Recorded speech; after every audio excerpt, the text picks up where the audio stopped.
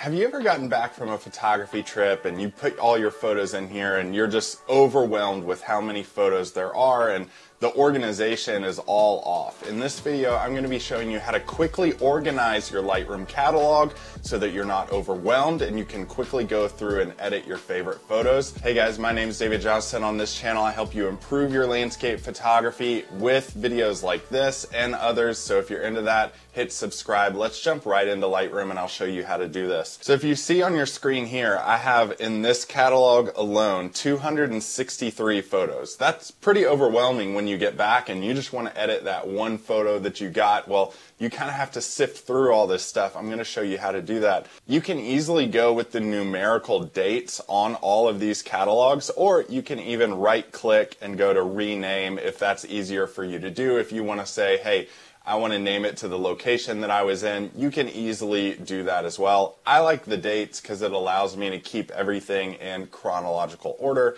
but that option is there for you. Next thing I do is just run right through all of these photos very quickly. I'm going to try to find some of these that I think are worth editing, and then I'll dive into them more. So I see a lot of photos here, but maybe something like this immediately jumps out at me. If it does, I'm going to double click on it, do a quick inspection. I'm going to hit 1 on my keyboard, and what that does is it sets a 1-star rating down in the bottom of your screen.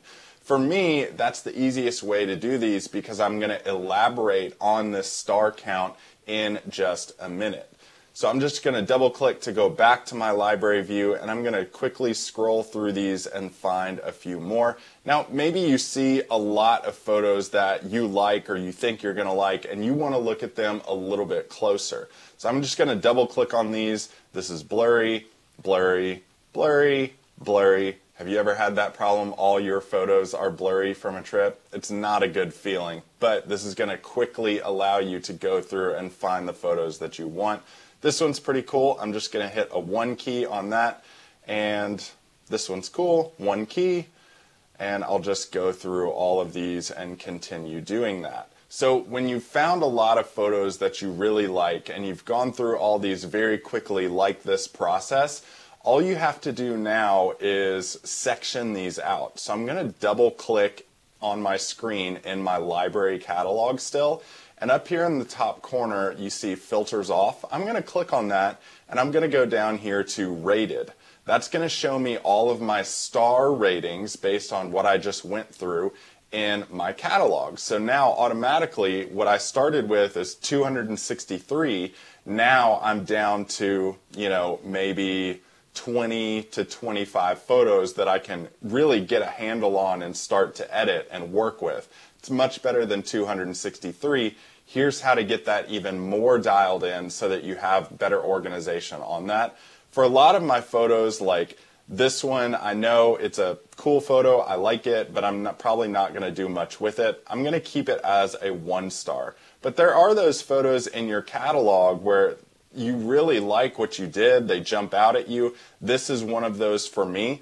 For me, if I really like a photo and I'm going through these a second time in this filtered rating, I'm just going to hit the 5 key on my keyboard, and that's setting it to a 5-star.